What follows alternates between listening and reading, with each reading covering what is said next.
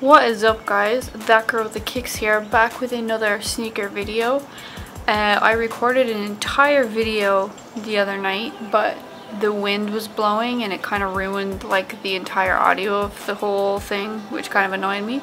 So I'm attempting again, this time not like out across the street but on my balcony, and it's not as windy today, so hopefully the audio is all good.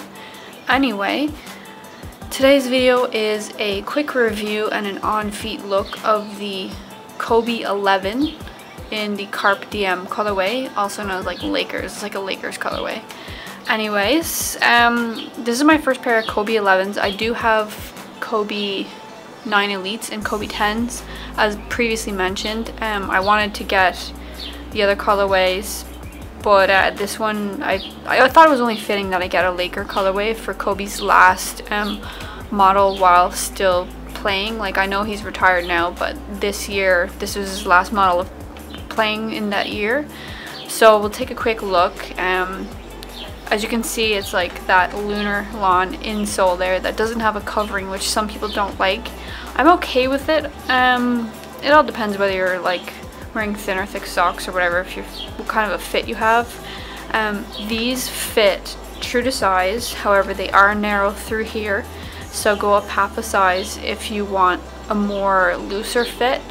This is perfect for me, so I'm okay with the 9.5. Really dig this colorway with the translucent outsole, and then you have like this kind of fuse and engineered mesh upper. I'm not too keen on the yellow kind of hatch marks, but it's alright. One thing I really liked a lot was the Kobe logo on the front there. Like, I thought the way that it's really shiny and stuff is really super nice. And then this is kind of like a soft material as well. I mean, visually, I don't need to describe the shoe. You can see it. You've got eyes. It's all good. You can see how the backs differ. Just kind of like the last model too. We had the lines and then the Kobe Sig. Yeah, pretty decent shoe. Not mad about the white flywire either. I think it should have been yellow or purple, just to tie everything in. Like, that's like the only white through the shoe. I think it's a little bit strange. Also, we have the full-length lunar lawn insole, or drop-in midsole, whatever you want to call it.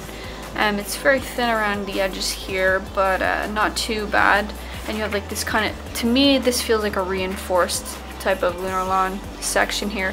There are no zoom units in this. It's only in the ID models that you can get either the zoom piece here or the full-length zoom, I believe, and then just straight lunar lawn like this. But there are interchangeable, so you can use other drop-in insoles if you want.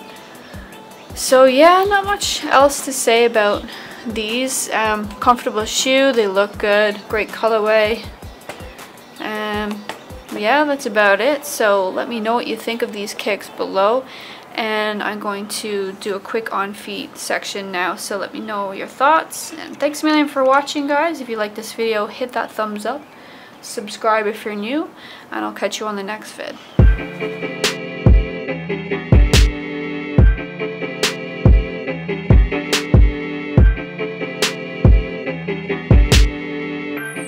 This is a Ryan Little production.